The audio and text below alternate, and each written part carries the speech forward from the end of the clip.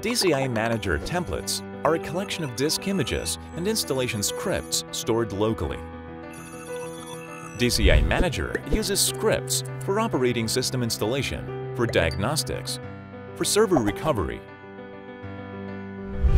The use of templates can save administrators time.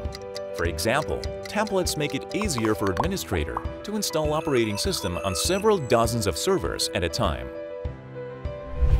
Templates are locally downloadable from ISP system repository.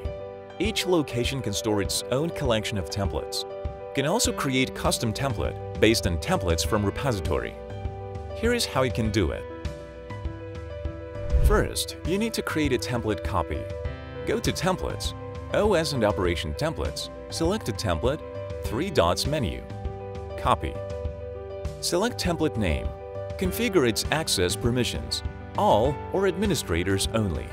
Select if template EFI support is required. Indicate template random tags.